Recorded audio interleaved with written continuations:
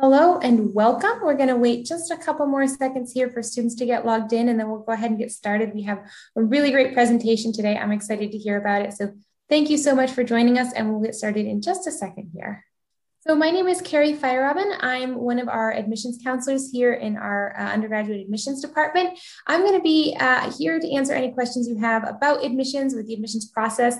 This is open to both admitted students and prospective students. So maybe you're just researching schools yet. Maybe you're still trying to make that decision and waiting for that May 1st deadline. Wherever you are, we are glad that you're joining us here today. So if you do have any questions admissions related, put them in the Q&A, please. If you have any questions about the topic, I know this is a really unique topic we're going to have here about is New York City dead and what that means. And I am joined by Dr. Steve Ortiz, who's an associate professor of history here at Binghamton. His primary research includes political, military, diplomatic, and gender history in the 20th century in the US. And so today he's going to be exploring a timely topic of the state of post-pandemic New York City in this mini lecture. So if you have any questions related to the lecture or to the history department, please also feel free to put those in the Q&A and we'll address them a little bit later. And Professor Ortiz is also maybe going to give a little brief overview of the history department before we go into the presentation. So thanks again for being here. And Steve, I will pass it over to you. Okay, great. Well, thank you. And thank you for being here, everybody. We're happy to have you with us virtually tonight. My name is Stephen Ortiz, and I'm an associate professor in history. The history department is a rich, vibrant, intellectual home with a lot of great, smart researchers who happen to be also excellent teachers. Something like 9 of our 10 of our 25 members have received SUNY awards for excellence in teaching, as well as many, many accolades for their research and publications in their historical areas of expertise. And so I think for those of you interested in history, it's a great place to study. You can get a major, you can get a minor, you can do things like the accelerated 4+1 BA to MA program. It's a really great place to learn about areas of history that tend to not get as much focus during your high school courses. And I'm going to be talking about one of those kind of areas today. And I'm going to start by this. And I'm going to do that. And then can you see everyone good? Carrie here? Okay, good. So my question today is, and what I'm going to talk about today is New York City really dead? And my hope is to allow us to look back at 2 really formative eras of New York City history, the Great Depression and the 1970s, to help us think about what happens next in the history of contemporary New York City, post-pandemic New York City. So let me ask the question, have any of you seen a poll, Carrie's going to help me with, have any of you seen, the poll question number 1, which is, have any of you seen or heard from the media or from people you know that New York City is dying? All right, so yes, 83% of you have, those of you who have voted, great. So then the second question then is, do you believe this? So the second question, Carrie, do you agree with this notion that New York City is dying? Curious to see, this is like a pre-test to see if I can convince you one way or the other. Okay, so kind of split. Some say yes, some say no, some say not sure. Okay, great. So thank you, Gary. So again, about 40% for yes and no, and about someone not sure. Let's talk about it then. So let's talk about, we're going to do 2 different periods of time. The 1930s, really 1929. This is the image in the Daily News, October 24th, 1929, which is the famous stock market, Black Thursday. You see the New York Stock Exchange and the groups of people huddled around trying to see what will happen next. Wall Street's in a panic as stocks crash. We know from the Great Depression that hits New York City especially hard. Important ways to understand the impact of the Great Depression on New York is to think about the very famous Empire State Building. The Empire State Building actually opens in 1931. And it's known in New York City as the empty State Building because essentially it has no occupants, despite the fact that it opened up this fancy, with this fancy flyer ready for 1931 occupancy. Less than 25% of the building's retail space was occupied, and almost the whole upper half was empty for up until basically World War II. And so in terms of real estate, commercial development, the landmark New York City commercial development is empty and dark. They randomly put on lights and the upper floors to give the impression that there are people up there, but it's basically empty and dark, the Empire State Building. And then we also have, many of you will have images in your mind of the Great Depression of bread lines, of long lines of men in overcoats waiting for food. And so because you have that mental impression, I thought I would leave those alone and move to other types of things that were happening in New York during the Great Depression, which is an explosion of homeless people who were out of work. The unemployment rate in New York City in the Great Depression was approximately 33%. To give you some comparison, at the height of the pandemic, the unemployment rate in New York City was 16%.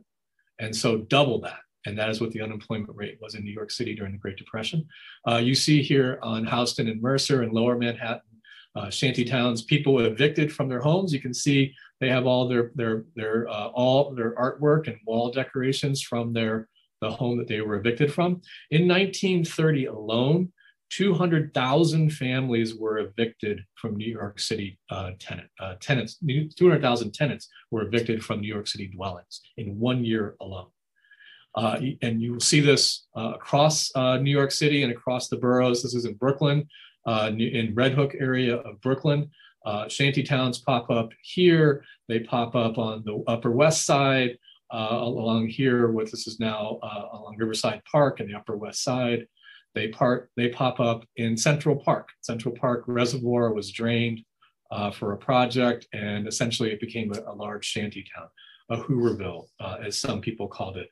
Other people called the areas, ironically, they called them Prosperity City or Tin City. The place in Brooklyn, this place, Red Hook, went by Prosperity, Hoovertown, and Tin City. And I want to give you a sense of who these residents were. So in 1932, the Brooklyn newspaper, The Eagle, said, quote, "Most of the inhabitants of the Tin City, known also as the Dump, Prosperity City, and Hoovertown, are seamen who were able to make a steady living until 2 or 3 years ago. They include Norwegians, Danes, Irish, Poles, Russians, Italians, and Americans. Also a Puerto Rican group of families from Puerto Rico will also join them." And this is one of the things we'll come back to about the ethnic and diversity of New York and what it means for revival. So this is Brooklyn. Again, this is Upper West Side, Central Park. And so during the Great Depression, you have a devastated city. You have Wall Street is in shambles. The Wall Street stock market lost approximately 90% of its value in 1929 to 1932. You have, again, in the city, 33% unemployment, homelessness everywhere, bread lines everywhere, and real economic and social despair associated with that. Now, let's flash forward to the 1970s. So New York rebounds during World War II in particular, although even in the 1930s, with the New Deal programs, Work Progress Administration jobs, create all kinds of work projects in the city to help with all of these problems. The city rebounds until approximately the late 1960s. And during the late 1960s into the 1970s, then, you will see another crisis for the city, one that we're going to sit in for a little while here. So in 1970s, so essentially between 1960 and 1980, some 500,000 manufacturing jobs were left New York City. This is not unemployment. This is not cyclical unemployment. These are manufacturing jobs that just left. They left for the Sun Belt. They left for southern communities. They left for overseas at the later part of this. And so these are just jobs that are gone. They just disappear. And it will take a while for that structural transformation of the economy to actually unfold in New York City proper. There's also financial crisis. When you have that level of job loss, and you will see that the city and its finances were in deep, desperate times. In 1975, they are on the verge. New York City is on the verge of bankruptcy. And will have to get bailed out by the federal government. Congress will pass a measure to bail out New York City alone, not a large pandemic relief bill, but just New York City gets a large bailout from the federal government.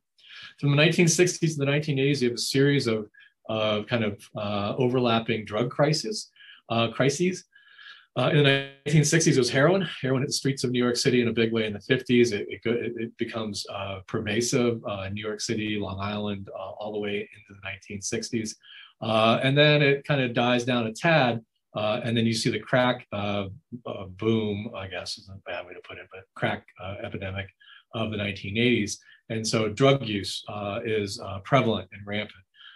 In 1970s, partly because of these lost jobs, partly because of the dislocation and social kind of despair. You will see in places like the South Bronx, arson as a fact of daily life. Landlords cannot rent their buildings. They often are caught lighting them on fire. Other homeless people will be living in abandoned buildings, and then they make makeshift fires to heat the building, and it will catch fire. Throughout the 1970s, the South Bronx in particular is burning, and I'll show you an image of this in a second. During 1977, the city will undergo a massive blackout that will also be not just a loss of electricity, but a huge moment of looting and rioting in the city as part of that. And crime is also a really big problem, starting in the 1960s throughout the 1970s. Crime of all sorts, violent crimes, arson, drug trade, prostitution, crime, gangs, and violent gang conflict throughout the city. New York becomes known as a place for muggings. New York in the 1970s is about as desperate a place as you can possibly imagine. I'm going to show you some images to show some of that desperation. So this is Times Square of the 1970s. Many of you will know Times Square from now. With all the Hollywood, all the Broadway signs and all the retail space and all the big flashy signs. They were big flashy signs, but in the 1970s, it was for pornographic movies, for sex acts, or sex shows, not acts. And you'll see all this up and down 42nd Street into Times Square. It is a seedy place that has pornography, it has prostitution, it has all the seediness that you can imagine of contemporary life. This is from the 1975, where Gerald Ford, the president then, according to the Daily News, says to the city, drop dead. He initially said he'd veto the bailout, and only when he is told by the chancellor of West Germany that this will cause a major financial crisis in the world, does Ford agree to sign the congressional bailout of New York City. This is some of the images of the fires in the South Bronx. The South Bronx, basically after the Cross Bronx Expressway is built, I-95 Cross Bronx Expressway is built, South Bronx becomes a real place of despair. And again, you'll see fire after fire after fire throughout the 1970s, mid-1970s. In fact, in 1977, on the broadcast of the Yankees-Dodgers World Series, Howard Cosell, who's the announcer, they were showing aerial footage. So this is the old Yankee Stadium, and you can see a big 4-alarm fire going on there. And they could hear the sirens, they could smell the smoke in the stadium. And Howard Cosell very famously says, ladies and gentlemen, the Bronx is burning on national TV. So despite this moment of glory for the city with the Yankees, in the World Series, it became a real way to highlight how desperate the Bronx had gotten in that time period. This is from the blackout. These are people leaving Manhattan across the bridge to get out of the city after electricity went out. And then this is the city at night. And those of you who know the New York City skyline will, of course, know that the World Trade Center towers are no longer standing. But you will also know that this is not at all what the New York City lit skyline looks like. This is an image of that night of the blackout. And the image of the next day from the blackout is Brooklyn. Fires set on retail streets in Brooklyn. There was looting in the Bronx, looting in Manhattan, Fifth Avenue looting. All of this kind of social unrest happens in this darkness of the blackout of 1977. And then crime. So during the blackout also, there was a famous serial killer afoot named the Son of Sam. You can see him here, right? And David Berkowitz is the Son of Sam killer. who terrorizes the city during the blackout. And people are freaked out about crime. You see an image of Puerto Rican, mixed Puerto Rican gang from South Bronx, or maybe Harlem, I can't remember now. And gangs became a big part of the city. Gangs and crime become such a big part of the city that even in popular culture, you will see New York in the late 1970s, 1980s being featured as this place for crime. So in 1979, the movie The Warriors comes out, right? These are the armies of the night. And this group of people here, the Warriors, are chased by all these gangs across the city. They are 100,000 strong. They outnumber the cops 5-1. They could run New York City, right? So there's just a movie, popular culture about gangs and about the impact of gangs on New York City. And then there's a movie that is broadcast in put out in 1982, I believe, called Escape from New York, in which the premise of the city is that Manhattan is so drug crime ridden that essentially the United States turns New York City into a walled maximum security prison. They close off all the bridges and tunnels in and out of Manhattan and create basically a maximum security prison in which there are no prison guards. It's just the island itself, Manhattan Island itself is a prison. Breaking out is impossible. And the premise here is that the president of the United States helicopter goes down in Manhattan. This guy goes to help him escape from New York, even though it has become this violent criminal hellhole. And that is a big part of what they are doing here in this movie. So in the 1930s and the 1970s and the 1970s, New York is in desperate condition. And it rebounds in both cases. And I wanted to use that thinking about the past to think about what to expect, what to think about moving forward, and give you some tips as to what I think are some of the really critical reasons why New York City has consistently rebounded, even from these really desperate moments. The 1930s, 1970s, and now, New York City remains a global financial center, despite the fact that the Pacific Rim is now probably a bigger source of commerce in terms of overseas trade rather than Europe. New York City's port, in the Port of New York, remains an enormous major commercial hub and center for transatlantic and transoceanic trade. And that's the same. That's not changing. Its role as an artistic and cultural center. In the 1930s, people thought Hollywood and Los Angeles and California, that is where the new artistic and cultural center will be. By the 1940s and 50s, New York is again right where it's at, despite the fact that Hollywood remains out there. Now in the 50s, New York, it's TV and art and dance and jazz and ballet and all these and museums and all these things that are make New York, New York. In the 1970s, people were in the middle of the 70s saying, yeah, everything's going to move to California. That doesn't happen then either. Again, Hollywood remains out there, but New York's role as a magnet for cultural and artistic talent and as a center of showcasing those talents and of history of those areas remains. New York City's role as a news and information center. Most of the major news networks, and that includes MSNBC and Fox News, come out of New York City. And that when when New York City remains the focal point of the transfer of news and information, it's always in the news. It always is a place that people are thinking about coming to. And even when one of those networks might be saying New York City's dead, they're still there. They're still broadcasting from there. The Jimmy Fallon show is still coming from, the NBC location in Rockefeller Center. I mean, things are still happening there, even though Broadway shut down and a lot of museums and everything shut down. There's still news and information coming out of New York. A big point, and this goes back to my comment about Brooklyn in the 1930s.